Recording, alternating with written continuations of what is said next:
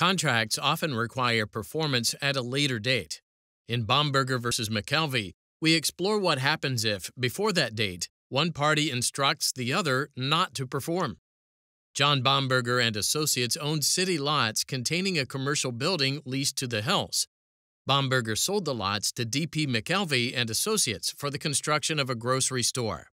The written sale agreement stated that the Hills would occupy the existing building until Bomberger constructed a new one for them elsewhere. At that point, McKelvey was to pay the Hills a fixed amount for the surrender of their lease. Bomberger and McKelvey also orally agreed that concurrent with the completion of Bomberger's new building, Bomberger would demolish and remove the old building in exchange for $3,500.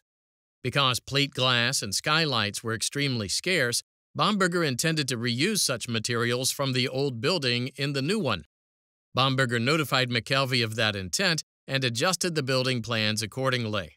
But when McKelvey couldn't acquire construction materials for the new grocery store, McKelvey notified Bomberger that he wasn't to proceed with the demolition or removal.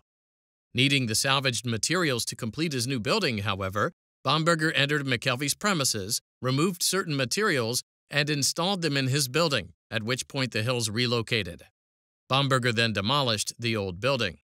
McKelvey refused to pay Bomberger for the demolition or the Hills for surrendering their lease on the basis that the parties shouldn't have continued with performance once directed to stop.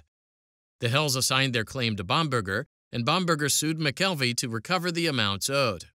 The trial court held in Bomberger's favor, and McKelvey appealed to the California Supreme Court.